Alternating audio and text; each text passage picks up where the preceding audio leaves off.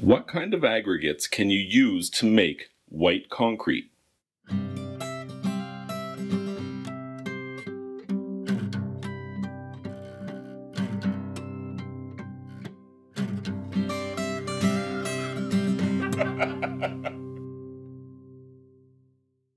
If you want to make entirely white concrete, there's a number of different aggregates that you could potentially be using depending on what your application is.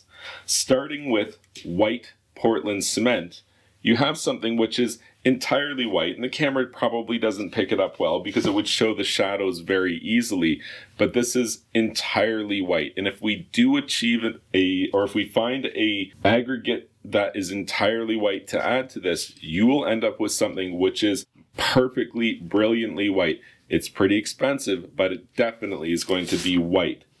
So if you want to bulk up that yield, you could use gravel or dolomite, limestone, something that is white as well. Because if you add something that's not white to the mix, everything that's not white is going to drag down that color. It's going to start to appear a little bit more gray, or it's going to have a speckled look to it instead of being consistently entirely white.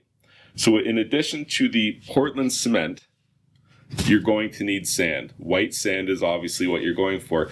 It can be hard to find depending on where you live and the kind of stores that you shop at. This product represents probably the easiest white sand, or mostly white sand, that you're going to be able to find. This is silica sand, and you can commonly find this sold in hardware stores used for sand blasting, and it's very cheap as a result. It's just something affordable. It also could be found as pool filter sand. They're graded, they're different sizes, but both of them will be mostly white. They'll have this salt and pepper look to it.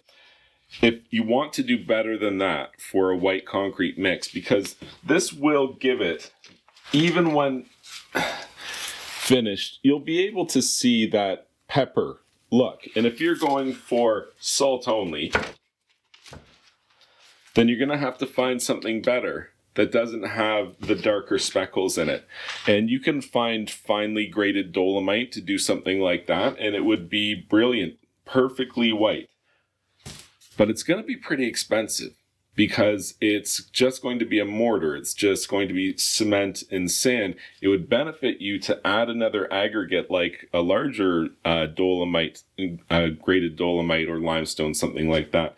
But there are other options as well. Here's two of them right here. These both come from the world of lightweight concrete aggregates. This one is pumice.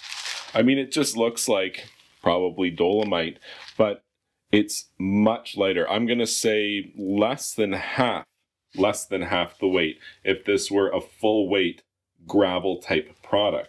So pumice stone is something that you could add to a white concrete. It's going to bulk up the yield, and it's going to stay true to the coloration that you're going for. That could be important. Then you might be thinking, why does it matter? If you can't really see once you trowel it, here's where it matters. Maybe you're going to do some sort of render, or you're going to expose it. You're going to grind it to expose the aggregate, and then you're going to step sand it until it's really, really, really shiny and smooth. Well, if you did that, you're going to see the aggregates. And if the aggregates are gray and the rest of it's white, now you have a speckled look. Like, I mean, it's going to look awesome, but if it's not the look you're going for, you have a problem.